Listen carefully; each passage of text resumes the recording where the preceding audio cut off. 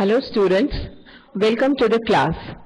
Today we are going to discuss chemical reactions and equations.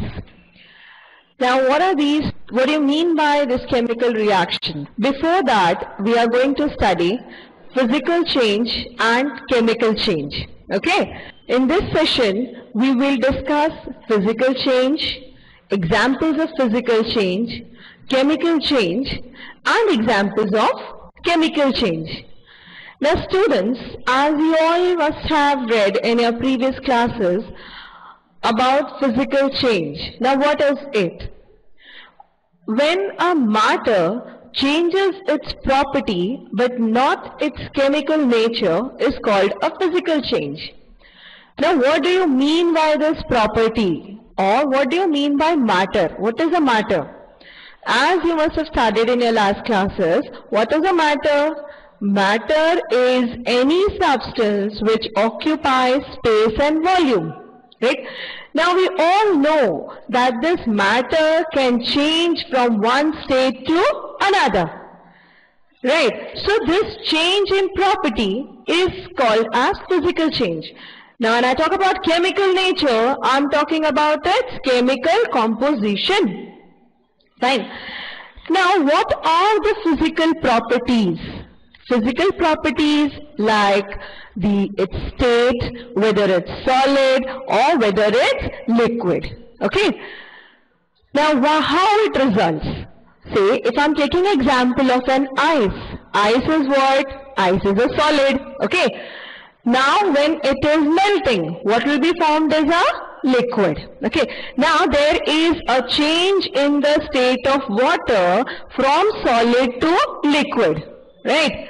Does its chemical composition change? No. It's still water which can be used. Fine. Now why this happens? This happens because of the molecular rearrangement. Okay. Now we all know that substances are made up of molecules. Those molecules in solids are tightly packed. In liquids they are loosely packed. And in gases they are far away from each other. Okay. Now when these molecules they rearrange, they undergo change in their state. Fine. Now in solids the intermolecular forces of attraction is very, very high. Now what do you mean by this intermolecular forces of attraction? It is the force of attraction between molecules in the matter. Fine. So this physical change is due to molecular rearrangement. Now another point is that can we recover the original substance from it? Say if water has changed from liquid to solid, that is ice, or liquid to gas, that is vapor, can I get water back? My answer would be yes. I will get my water back. So that is a physical change. So in short, what we can say is, in a physical change, the property of matter changes, but its chemical nature doesn't change. It results due to molecular rearrangement, and the original substance can be recovered from it.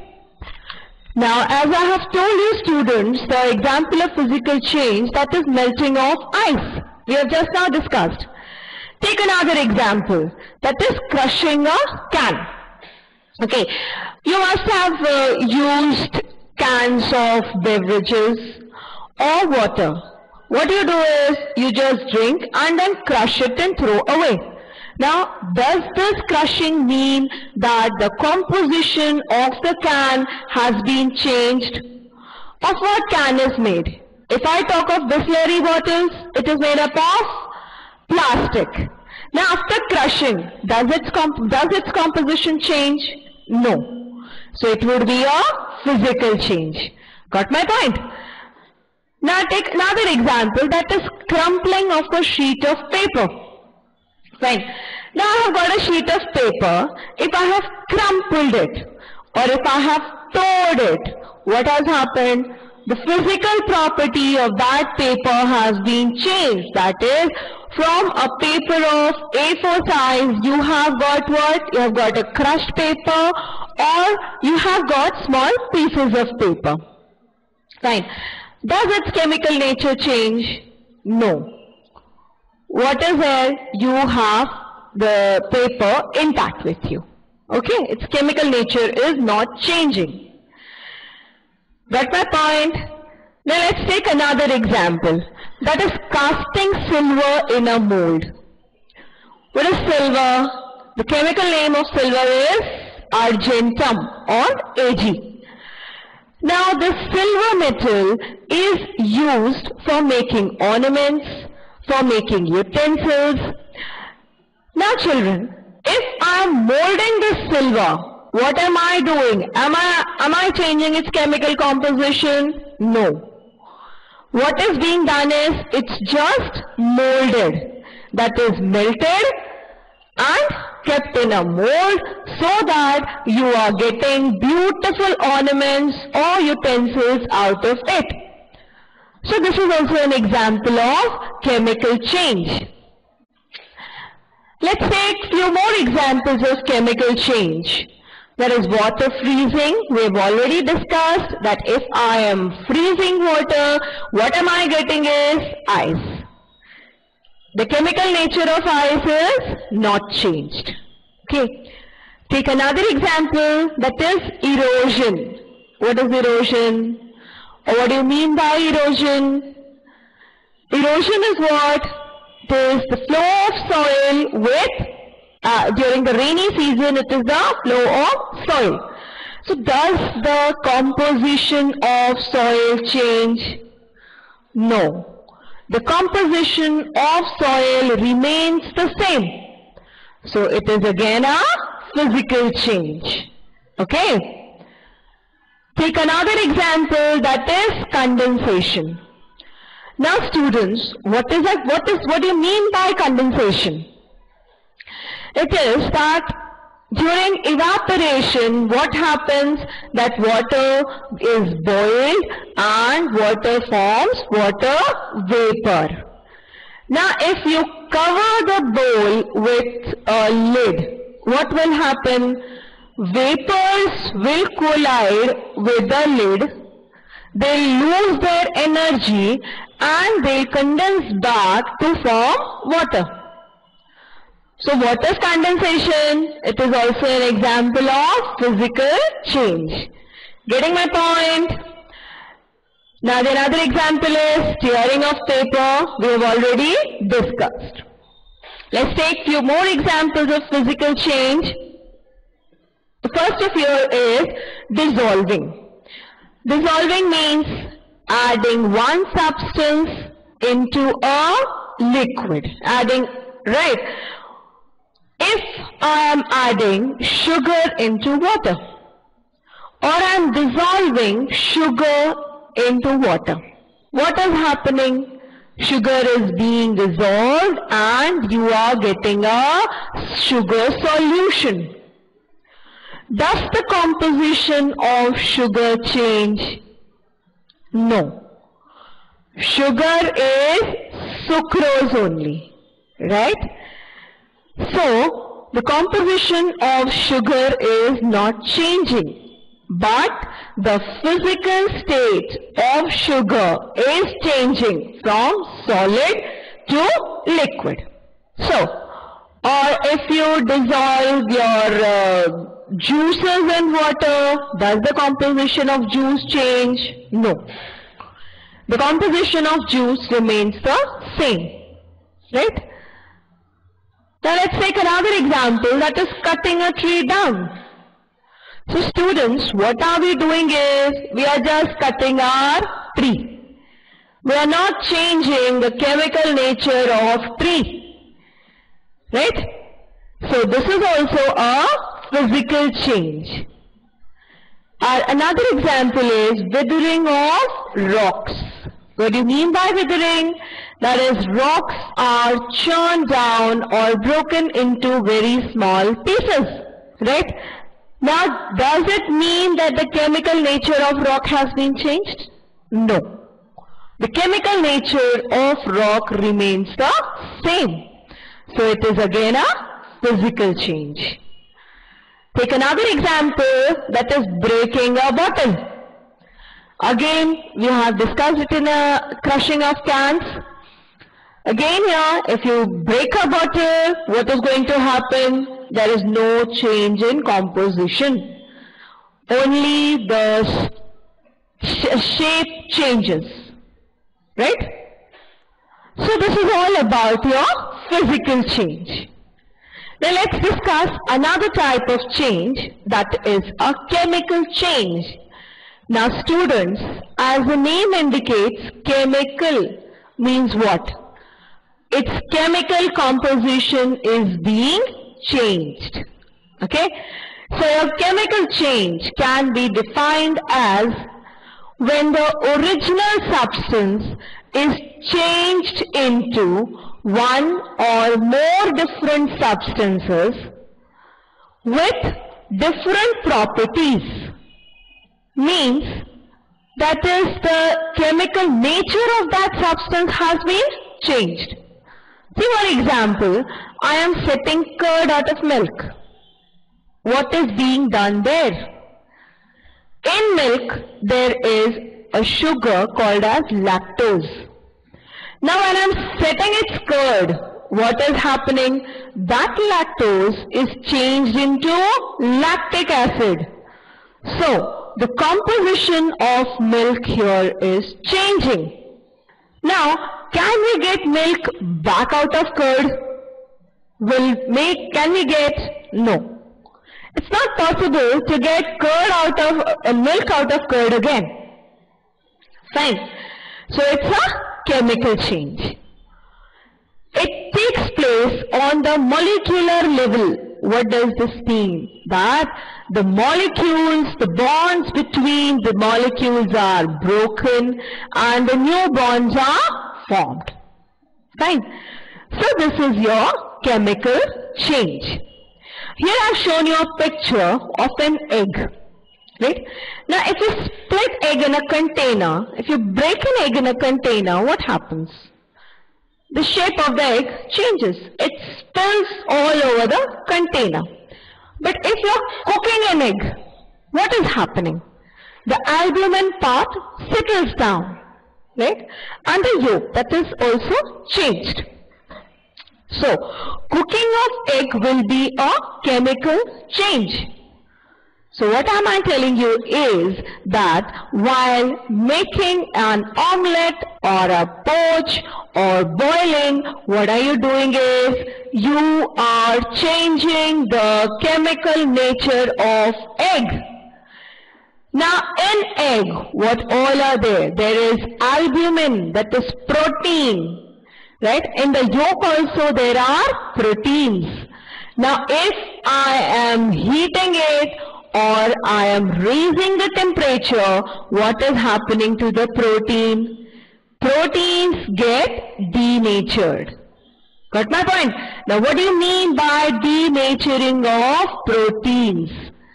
That is, you know children, every protein has got a specific structure, specific geometry. There are specific bonds present there in proteins. Now when I am supplying heat to it, right, what is happening? These bonds will cleave and they form new bonds. Right? In the case of egg, what is happening is that albumin gets denatured. All the bonds are cleaved and it solidifies. So this is a chemical change. Getting my point? Now, in the next slide, we'll discuss the example of chemical change. What are you seeing here is, it is burning of a candle. Now this burning of a candle is an example of a chemical change. Now how? How it is changing chemically? Now students, what is happening here is, candle has got wax molecule. Now what is wax? Wax is a fatty acid, or it is a lipid molecule. Okay. Now this wax molecule is having carbon, hydrogen and oxygen specifically arranged. Okay. Now when I am burning, what is happening? This wax molecule is cleaved into carbon dioxide and water. Right? Now what has happened here? This is a chemical change. Got my point? Short and simply we can say that the wax molecule has been broken down into simpler molecules like carbon dioxide and water. Okay. Now let's see a few more examples of chemical change. That is, the first of it is here combustion. Now students, what do you mean by combustion? Okay. Combustion can be said as if you are burning anything in oxygen or in the presence of air is called as what? Combustion. Got that point? Say, if I am burning a log of wood, right, what is happening? It is being burnt, and what you get at the end is the charcoal. Okay. Now I'll tell you here that the log of wood, say it has got some organic compound. Organic compound, for example, there is methane. Got my point? Now if this methane is burnt in oxygen, okay, now oxygen or air, what it will form is, it will form carbon dioxide and what it will form, children? Carbon dioxide and water. Now what is happening here? Here there is a chemical change, that is a complete compound has been spliced into two simpler molecules, that is carbon dioxide and water. So it is a chemical change. Now our next example is mixing of chemicals. If I am mixing two chemicals, let's take, if I am mixing sodium hydroxide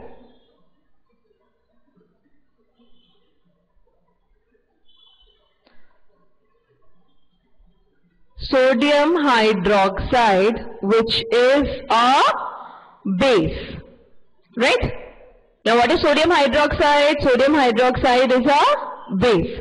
If I am mixing it with hydrochloric acid, what I'll get? What am I getting, children? I will get sodium chloride. Okay. Now what is a sodium chloride? You must be using common salt, or which is a sodium chloride, and water. Now what has been done here? Just tell me, what has happened here? Here there was sodium hydroxide, it's a compound, and it is mixed with hydrochloric acid. And what is hydrochloric acid? Hydrochloric acid is HCl. Now after mixing, what am I getting is sodium chloride and H2O. Got my point? So here again, what is happening? A chemical change. Fine. Let's take another example. That is rotting of fruit. You must have seen, if you keep banana for long, or if you keep citrus fruits for a long time, what happens? That the taste of the fruit changes and you get that pungent smell. Okay? Then you can't eat it. Now just tell me what has happened there. What has happened to the fruit? Does its shape change? Yeah. Does its property changes. Now what property am I talking about? I am talking about its chemical properties. Does it change? Say, take an example of a citrus fruit, that is, say, orange. If I have kept orange for 3 days in my kitchen shelf, right, what will happen after 3 days? It will start smelling bad, and it would be so bad that you will not even taste it. What has happened there?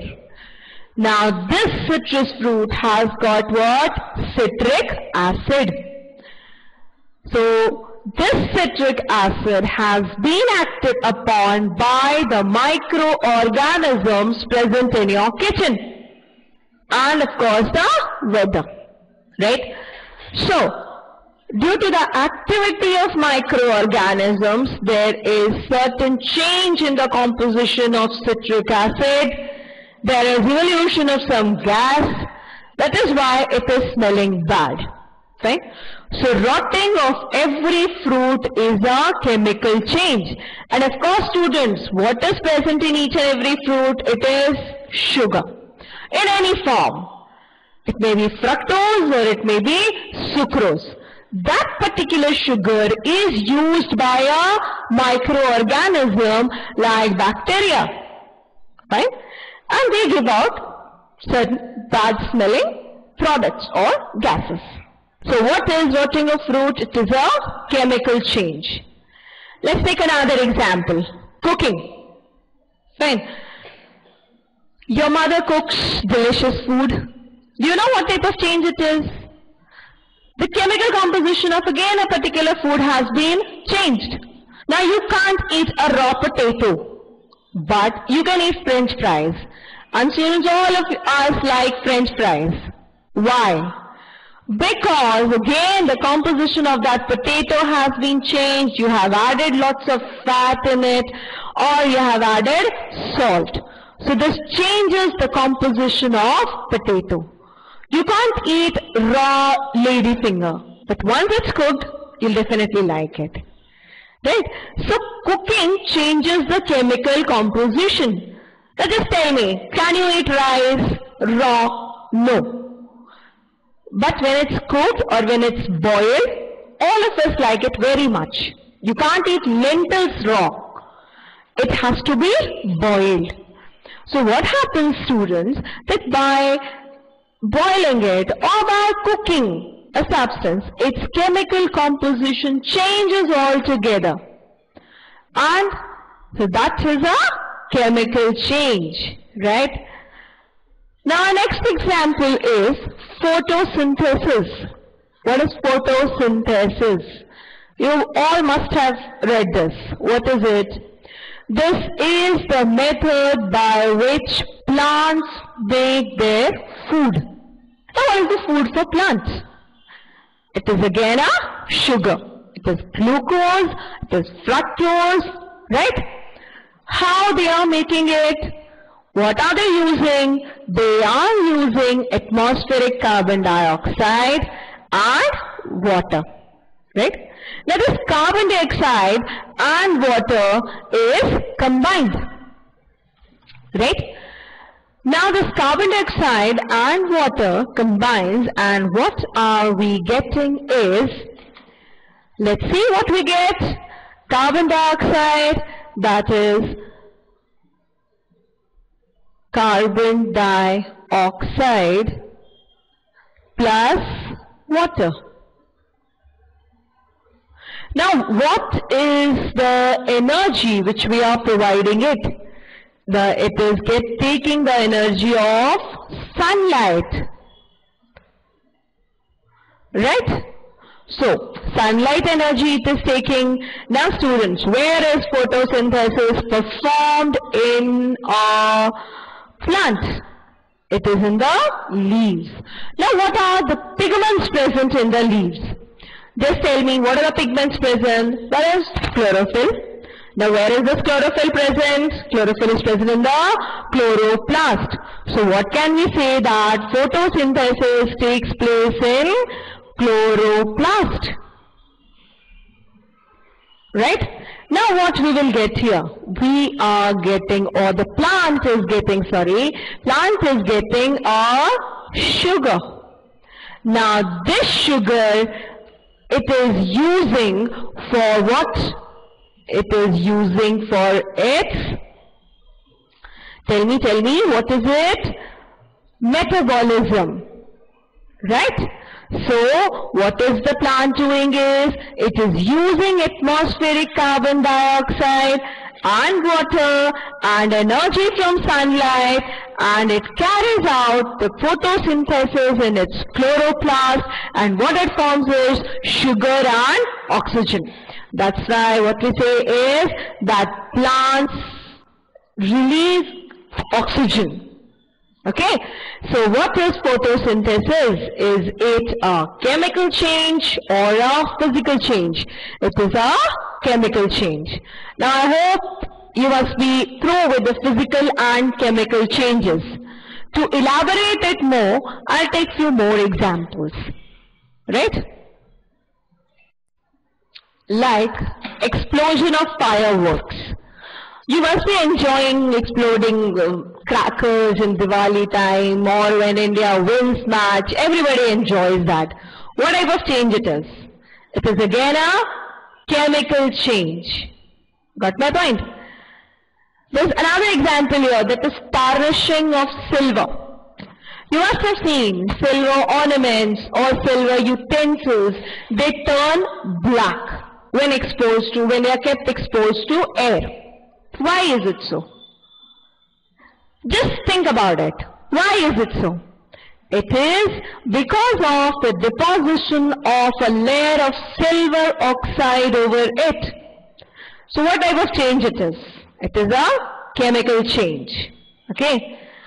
Now our next example is lightening a match. Everybody uses matchboxes. Okay. Now why this matchstick lightens? What type of change it is? It is a chemical change. Why?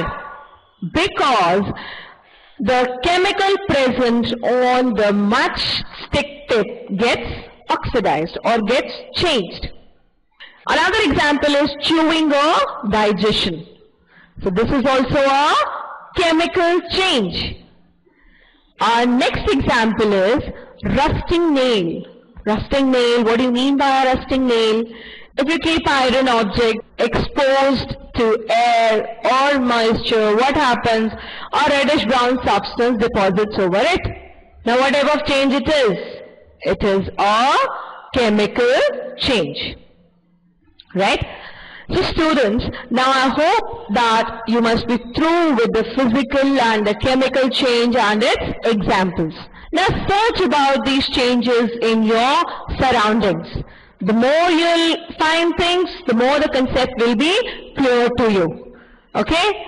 Now, for this session, so students, we are going to meet in our next session, and there we are going to discuss few more examples of chemical change, and of course why the chemical change occurs.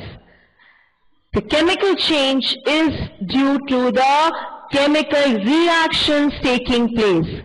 So what we are going to do is, we'll discuss about chemical reactions and chemical equations.